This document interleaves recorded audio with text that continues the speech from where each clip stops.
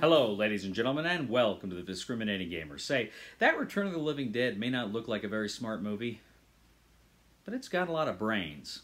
Ladies and gentlemen, today we're going to go ahead and take a look at Funkoverse, Universal Monsters from Funko Games.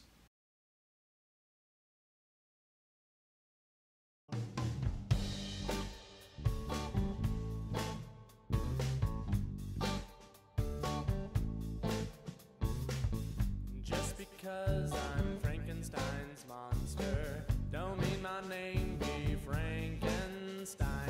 I was given a name by master, just call me Stu and everything's fine. But everybody just calls me monster. I don't have a place to call my own. I just keep on looking for my master. He left me in this world alone. I'm evil, incarnate, gosh darn it. Whoa, whoa, whoa, I'm evil, incarnate, gosh darn it. Hello everybody, we'll get back to the review in just a second. I just want to take a moment to ask you to go ahead and check out and subscribe to my other channel, that is Cody Carlson PhD, where we talk about military history and books on history and fun things like that. Please check that out, please subscribe, and now, back to the review. In Funkoverse, Universal Monsters from Funko Games, 2 to 4 players take on the roles of the iconic Universal horror monsters as they attempt to do battle in all sorts of kooky locations. Now, players can take on the role of the creature, Dracula, the Invisible Man, or the Bride of Frankenstein as they attempt to pound each other and knock each other out. Now, there's some other characters you can also play for a bigger game, but you just use tokens to represent those characters as well. Now, a typical game is going to be in teams. You're going to have 2 different teams here. Each team is going to have their own cooldown track. You're going to take cards for each of your characters as well as specific tokens that match their abilities. Now, typically on your turn, you can choose a character who has not been exhausted and take actions. You can move. Generally, you can move up to 2 squares with a character. If another one of your characters has fallen down, you can assist them by helping them back up. You can also interact with special items around the board as well.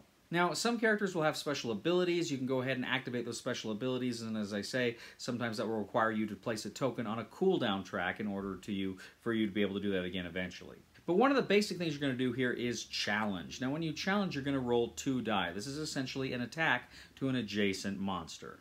Now, if you get a burst, that's a success. If you get the 3 exclamation points, that's 3 successes. Now, your opponent, when they roll a shield, that's 1 defense. If they roll 3 exclamation points, that is essentially 3 defenses. You're trying to roll more, get more successes than your opponent in order to knock them down. Now, if a character is already knocked down and someone comes along and challenges them, you can go ahead, you roll again. If they are lose, then they are knocked out. They're removed from the game. They'll be able to come back in, but that's obviously going to be a big negative for you to have your character actually removed from the game.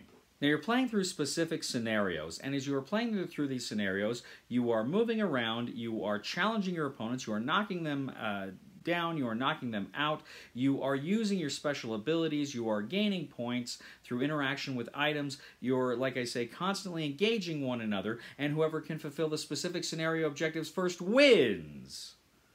Funkoverse, Universal Monsters.